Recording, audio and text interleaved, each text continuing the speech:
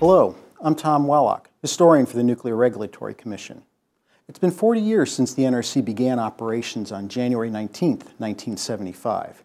Its predecessor, the Atomic Energy Commission, left a mixed legacy.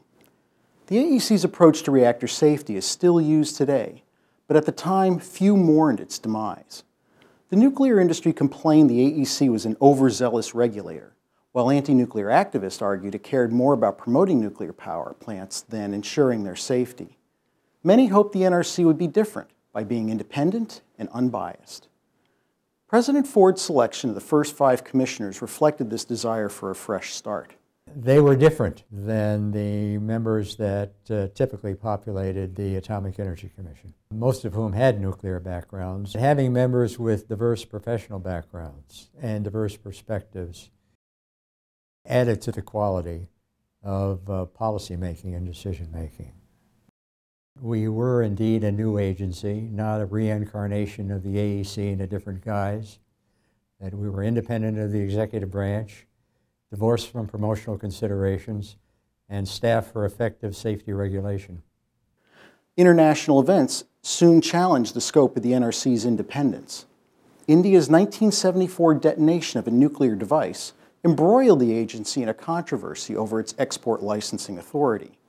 The blast confirmed public fears that nuclear fuel supplied to developing nations could be diverted to make weapons.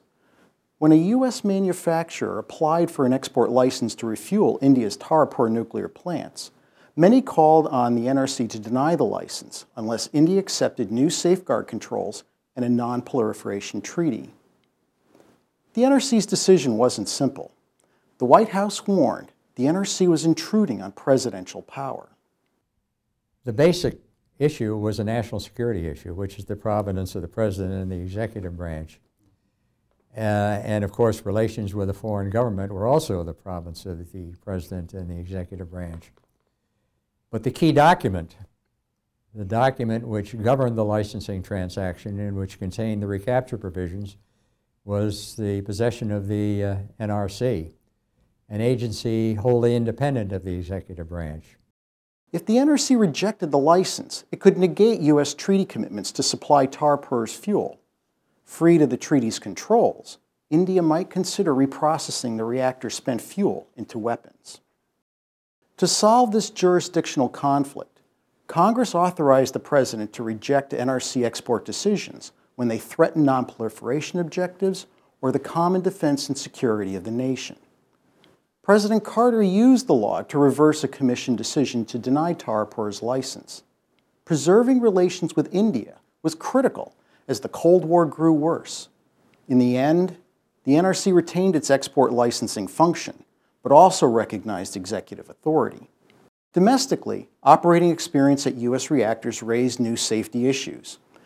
In March 1975, workers inadvertently started a fire at the Browns Ferry nuclear power plant in Alabama.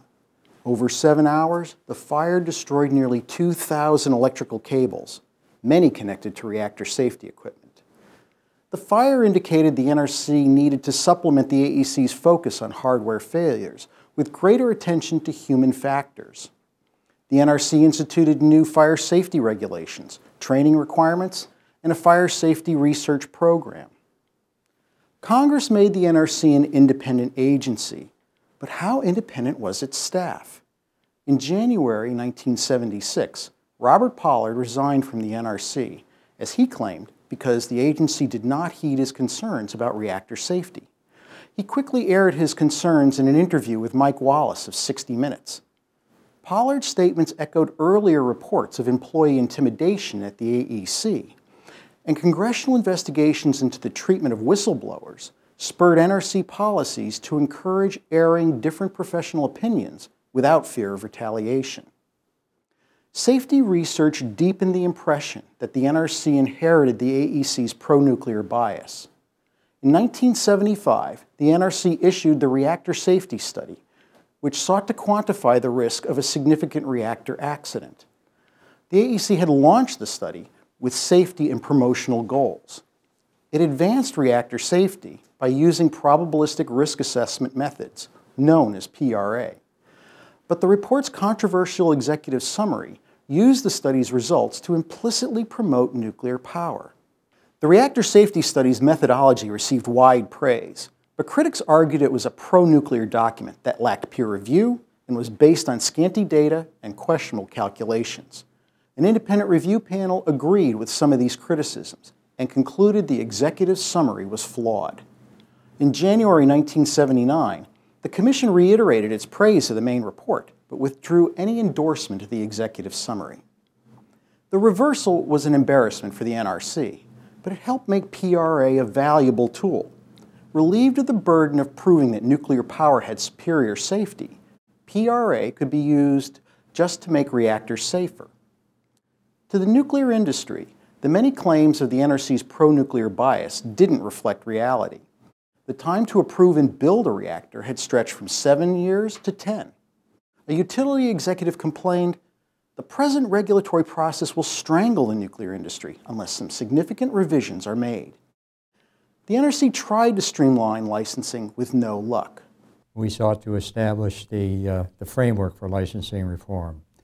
Our early site approval, our combined construction permit, which would deal with the pre-approved standardized design, and the elimination of the later separate operating license proceeding. We sought to promote it through legislation. That proposal disappeared in the wake of TMI. Decades later, and I emphasize decades later, licensing reform along the lines that we proposed was achieved. The regulatory process and its reform moves by inches, not by miles.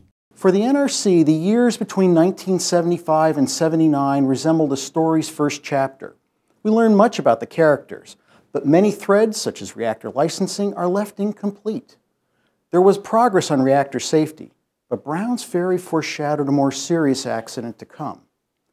The NRC's character development was fleshed out in these early years. It learned that it took more than legislation to be independent. It meant hiring a diverse staff, cultivating dissent, and heeding critics. It meant conducting objective safety research and understanding its limits within the Constitution's separation of powers. Establishing its independence was an important step when, in the next chapter, the NRC confronted its greatest crisis, the 1979 accident at 3 Mile Island.